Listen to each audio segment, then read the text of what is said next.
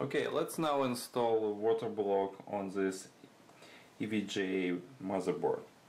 As we tested it with the standard cooling to make sure it works, the first step would be removal of this stock cooler that already installed here. So what we'll do, I'll disconnect the fan cable and remove this cooler by turning all those 4 posts as shown in the arrows. This, and I pull post up. Okay, now it's released. All you need to do to wiggle it a little bit and basically remove heatsink from the motherboard. Okay. Alright, so we're all done at this stage. So next step is to clean CPU and install mounting for the block. And I'm ready. When I'm ready, I will be back and continue my video. After some consideration, I decided to go with the CAS Supreme LT block. The reason for that is, as we're building low-cost solution, we really need to go after the best price performance, and it's hard to beat the K Supreme LT block because it's rather inexpensive and it works really well. It's a low restriction block which consistently shows very good temperatures and tests. So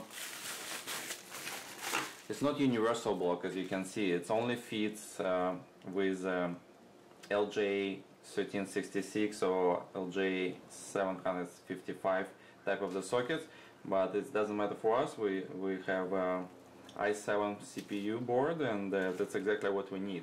Another item I would strongly recommend to use at your builds is a backplate. It's totally worth its money because it prevents you from building excessive tension in the mounting points. So when you put screws through those 4 holes and start screwing block, pressing it towards CPU, you'll have a lot of pressure in those areas and your motherboard will start warping. So when you put backplate, you will redistribute pressure around the bigger area, and so that will prevent you from potential damaging of your motherboard. So that's definitely something that I would recommend you to do, and I always use it with my builds. Okay, let's start our installation process. First we will mount this backplate on the motherboard, and for that I will need those 4 spacers here and my screws. So first step, we're going to put screws through this backplate like this, and we put spacers here, here and there. Okay. And now we need to put it through the motherboard. It could be a little bit tricky because you need to line this stuff through. Here you go.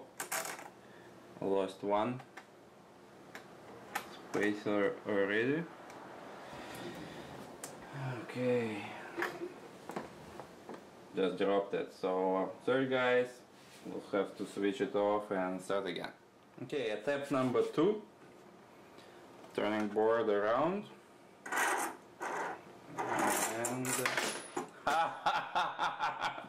okay, step number 3, try to sort it out this time. So folding top screws while connecting bottom ones.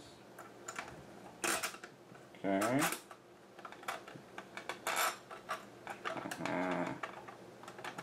Not that easy, right?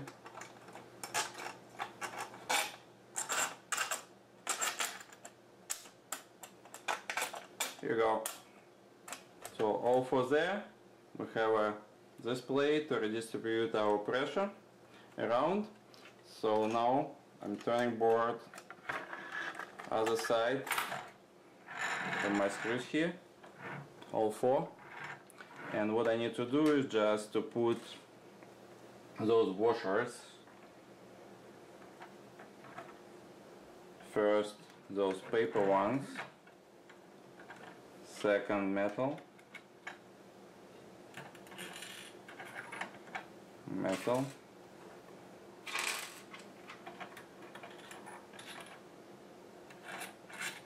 and finally put screws on top and get those mounting screws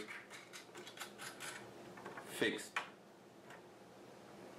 to the motherboard. Okay, it's important to put like enough tension on this nut to make sure that this screw is attached to the board quite tight. Why? Because when you put your CPU block here and start putting springs and nuts with fixation, you don't want screw to keep turning with you while you put tension on with the top nut, right?